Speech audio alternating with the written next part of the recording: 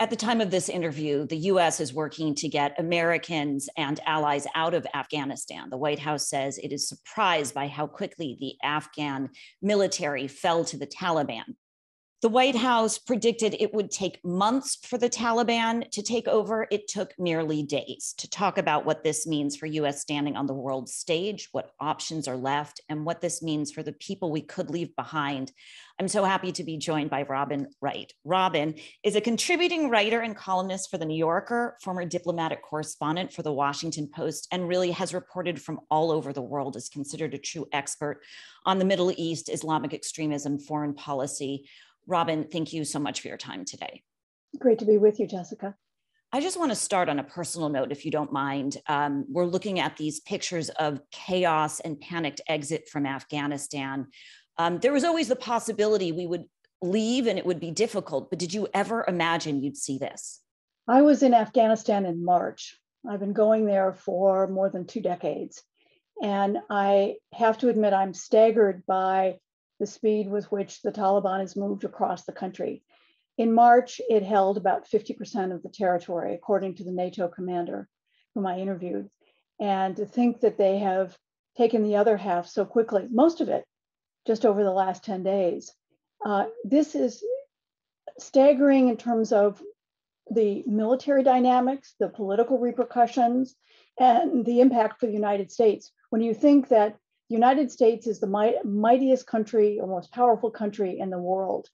It had warplanes and missiles. It even has a nuclear weapon. And it was fighting a ragtag militia that had vintage equipment, but it had more will and endurance than the 300,000 Afghans that the United States trained at a cost of $83 billion.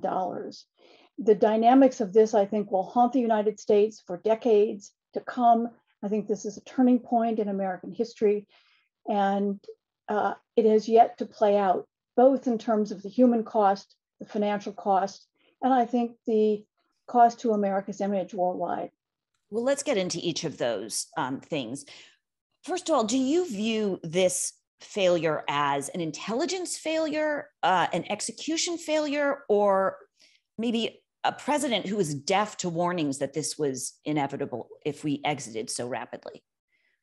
You can look at all 4 presidents during our 2-decade intervention in Afghanistan and lay the blame at their feet for some serious miscalculation. There's an argument now about whether Bush should have pulled out after a year or even after months, given that it had forced the Taliban to the underground and forced the Taliban to take a stand against al-Qaeda. And you can look at it as an intelligence failure that for all that was visible to the human eye, that our many intelligence outlets didn't understand what was happening. After all, the same thing happened in Iraq.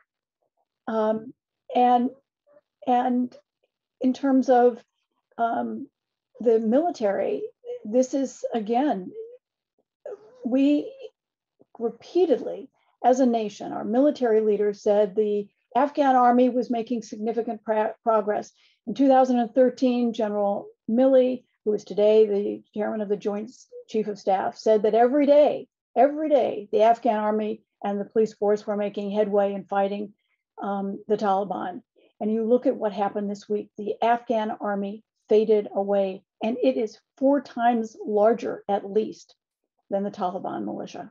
That seems to be a failure of our training the Afghan military, and also a failure of imagination or understanding of their willingness to stand and fight. I wonder how you assess the impact of the peace agreement the Trump administration made on sort of demoralizing forces there, and whether Afghans felt undercut by the US. And once that treaty was in place, or that agreement was in place, was this kind of exit inevitable or not? Well, I think the issue is less the type of training that the United States provided and more the sense of will. Did the Afghan army want to fight for President Ghani or for this, or now previous Afghan government? It was engaged in rampant corruption. The president was arrogant and self-absorbed when it came to trying to broker a peace agreement with the Taliban. The talks have gone on now for about a year, and there was no budging him.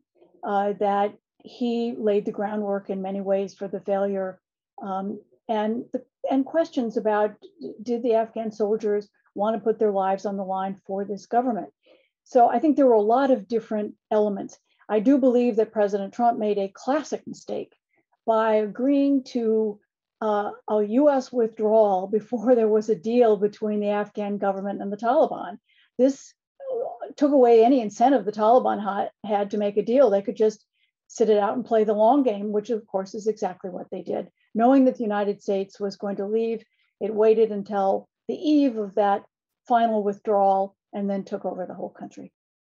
The president's national security advisor, Jake Sullivan, said today that Biden really had two choices. Either the US could stay and participate in an Afghan civil war, which he said would have required more troops, or leave. And they made the assessment they didn't want to dedicate more American blood and treasure to a civil war in that country. Do you agree those were the only two options? I think there were a lot of options. I think the United States could have stayed with a token force, as it has in Iraq, and been the kind of psychological prop to the government until there was some kind of agreement in Doha, where they began talks in September last year. I think there were a number of options, both in terms of navigating the end game and politically or diplomatically, and then planning militarily for how it would happen. Just 5 weeks ago, the president said the Taliban was not going to take over. Based on intelligence assessments, the US believed that the government could hold out 30, 60, 90 days. And in the end, it held out a week. And the president fled without telling many of his members of his own government. So again, I think everybody can share the blame. Who takes the biggest part? I think it's kind of the Afghans themselves, but we did a terrible job in navigating it. And that played in partly into our own politics, our own divisions. And if only we could speak as one nation when it came to the United States dealing with the world. The situation on the ground right now is precarious. We are doing evacuations in a city and in a country that's under Taliban control. Jake Sullivan, the national security advisor, says the US will stay to evacuate US persons and our allies. But is it certain how long we can stay and at what risk? I think the United States' intention is to get out by August 31st, which was the original deadline. If it can expedite the withdrawal, both of American diplomats and American citizens, plus a very large number of Afghans who were pivotal in helping us as translators and as local staff, then I think they will do it as fast as they can. The problem is there are logistical complications. The airport has been flooded by Afghans trying to get out, clinging to planes. 7 died today in holding on to planes as they took off and then dropping to their death. The Taliban actually is on the outskirts of the the airport, providing kind of the last checkpoint. It doesn't want people to come back from the airport in the United States. The airport just can't hold all these people. So this is an even greater tragedy playing out in this endgame that will make the United States look in some ways not as well disciplined or thoughtful in its execution as the Soviet withdrawal in February 1989, when the last Soviet troops walked across Friendship Bridge into Uzbekistan, which was then part of the Soviet Union. That was an orderly exit. Both countries come away as losers, tails between their legs, leaving behind chaos. But the United States exit is even more chaotic. There's a wrenching interview in iNews today with a woman named Zarifa Ghaffari. She was the first female mayor in Afghanistan. She lives in Kabul, and she's quoted saying, quote, "There is no one to help me or my family. They will come for people like me and kill me." Would you paint a picture for us of the people who are reliant on us? They're not just translators. There are women, there are girls, there are female activists. And what could happen to them under Taliban rule if we don't stay and get them out? Well, I first went to Afghanistan in 1999 when the Taliban was in control. And I remember The images are indelible in my mind of the kids who were begging on the streets because their mothers, the widowed mothers, couldn't go out in public, or if they did, they had to have a male escort, and of course there was no male in the family to go with them. The danger plays out on a lot of levels. It is just what freedom will women have to go out in public, to shop for their food for their families, to engage in education, to have jobs. There's the question of whether the Taliban will, as it is said in the last day or so, allow girls to continue to go to school, both to elementary school and to higher education. The question is, what kind of education? Will it force girls to go back, and instead of learning their ABCs and their 2+2s, will they be learning only from the Quran, only religious education? So, the human tragedy, during the 20 years that the United States was a player in Afghanistan, 37% of girls had learned to read. And that's something in a country. And the danger is, are we now going to go through years or decades when yet another generation is sequestered, cloistered, unable to engage with the outside world, and we go back to what a style of life that is centuries old? Can you give us a sense of the scale of this? Is this thousands of people, tens of thousands of people that are reliant on us for safe exit? I think when you look at it, the number banded around, and we may know more later after the briefings today, about 10,000 Afghans who have in some way engaged with the United States. But when you look at the number of Afghans who've engaged with the West, with the French, the Germans, the British, the Canadians, the Australians, the Japanese, a lot of Western countries, or worked with the NGOs, dozens, if not hundreds of United Nations agencies, the NGOs who went in to try to help build civil society, to help with educational and development projects. We're probably talking about tens and tens of thousands of Afghans who played a role. And it's not just those males or females in the family, it is their whole families who may be endangered. In some cases, some of the male interpreters have already gotten out, but they have left their wives and children behind. So there is a lot at stake for a significant percentage of the Afghan population. You raise a prospect that this marks what you call the end of the American era. In your most recent piece, you call this exit an epic defeat and a bookend for the era of US global power. We remained a global power after the fall of Saigon or after Marines exited Beirut. Sometimes admitting failure and taking your losses is a sign of maturity. Why is this different from those events? And as you say, part of an unnerving American pattern? When you look at the 80 years of the American era, since World War II, since the United States took on the sophisticated Nazi war machine or the formidable Japanese empire during World War II, we used our vast land, sea, and air power to defeat two regimes that engaged in warfare against Western interests. Today, we're facing a period where this is kind of the culmination of a number of times that the United States has been forced to withdraw, not from mighty powers, but from ragtag militias. When you look at the US withdrawal from Iraq, the way ISIS moved in, and again, the Iraqi army, which had been trained by the United States, armed by the United States, simply faded away, fell apart, and ISIS grabbed a third of Iraq and a third of Syria. Well, we've seen a militia, we trained again from scratch the Iraqi army, and they've managed to come back, but they're still reliant on US air power, US intelligence, US training. We are at that point with Afghanistan, which is one of the poorest countries in the world, where you're talking about only 60,000 Taliban fighters in a country the size of Texas, that the fact that we were forced out, or we opted out because it became clear that we weren't going to be able to win in a traditional sense or to prevail, whether it's diplomatically or militarily in this country, it shows the way America has been diminished. And I think with repercussions that will ripple across the globe. What country will want to pair up with us, be it for the kind of worldwide coalition that involved 132 countries to come together after the 9/11 attacks to support military operations and humanitarian development in Afghanistan, or even in the kind of meager, cobbled together coalition of the willing that we organized to invade Iraq. The United States will be seen as an unreliable partner that doesn't follow through, doesn't know how to play the end game, doesn't know how to finish a mission.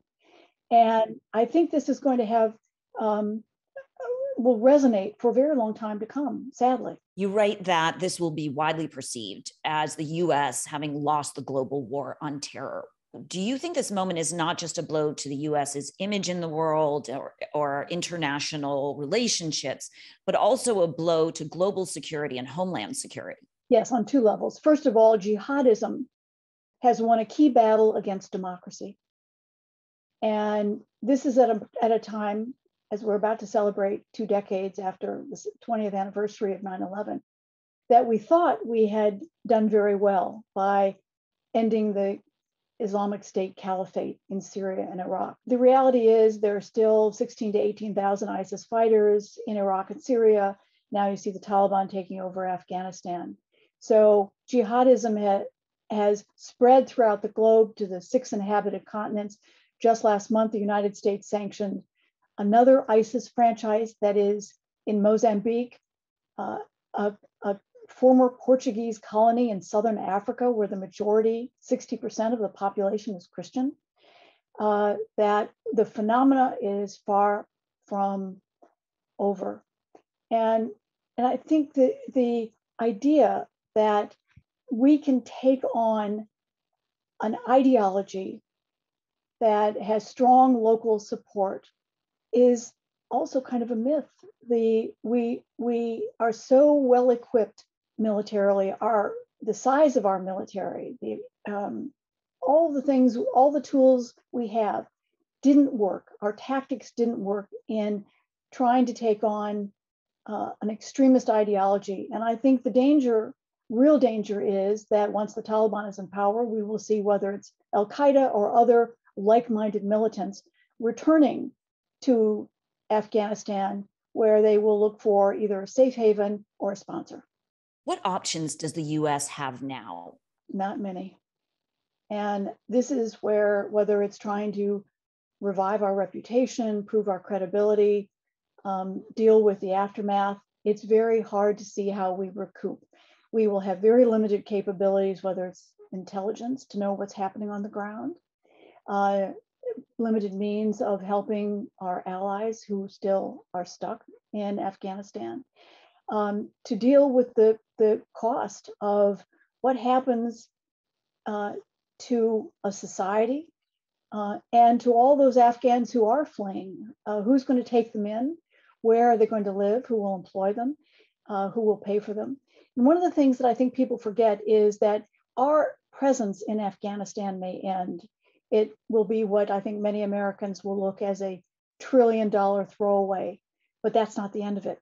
The estimates are that the United States will pay another $2 trillion just for the medical care and disability for all those who were injured, maimed, who've suffered even PTSD from both the Afghan and Iraq wars.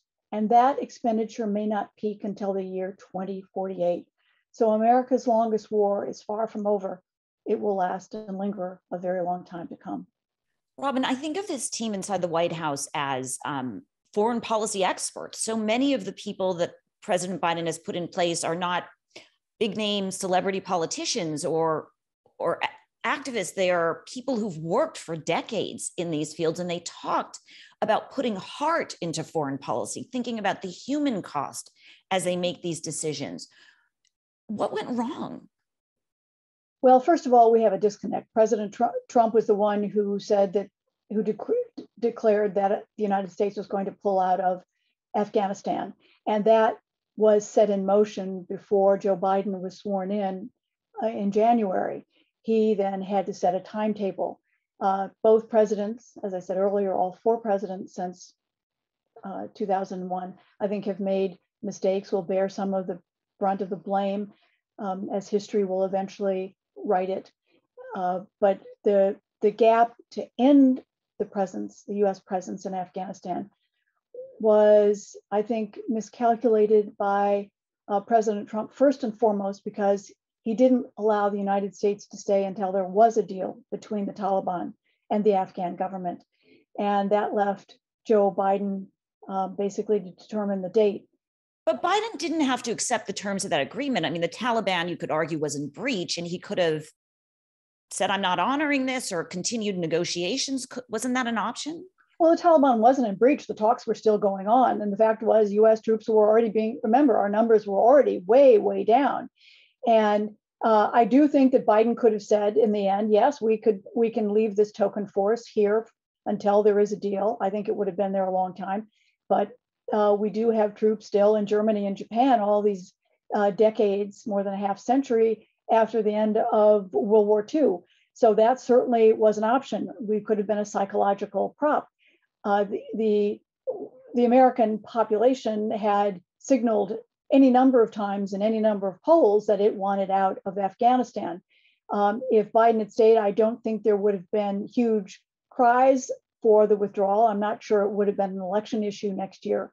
I think now it probably will be, because the way we did it was so chaotic, so tragic, and so, numbing. We're essentially at the 20th anniversary of 9/11. We're going to see Afghanistan ruled by the Taliban, likely with the Taliban flag flying over the US embassy there. Would you speak to what that means symbolically for the US, and how to make sense of the loss, the amount of blood and treasure we've dedicated to this country, and 20 years later to see the Taliban in charge again? Yes, and the question I think many Americans will ask is, was it all for naught? 2,400 American lives were lost, 4,000, close to 4,000 US contractors, more than 47,000 civilians, Afghan civilians died. In total, about 250,000 people died during the 20-year conflict. The human cost has been horrendous. And, will everything now unravel? Will the independent media die? Will there almost certainly won't be another democratic election. And one of the successes was we saw democratic elections more than once, and we saw the transfer of power from one president to another. Will the lives of women go back to the dark age? Almost certainly the Taliban will reinstitute Sharia law as the law of the land. And does that mean stonings of people suspected of adultery or cutting off limbs? This is, again, what we in the West think of as barbaric practices. So, again, there are almost endless ways to think about what this means and what it does for that country, for the entire region. There will be, refugees still, after the US finally pulls out its people and its allies, there will be still refugees fleeing to neighboring countries, trying to get into the West. There'll be extraordinary humanitarian burden. Within Afghanistan, more than 250,000 have been displaced this year alone, according to the United Nations. What happens to the economy? What happens to all that aid that propped up so many elements, so many sectors of Afghan society? I think close to 90% of the economy had some relation to the kind of foreign aid going into Afghanistan, and all that's likely to disappear. At what cost? At what cost? Well, I encourage everybody to read Robin's work. I'll post some of it up into the gallery. Robin Wright, thank you so much for your perspective and for your time. Thank you, Jessica. Always great to be with you.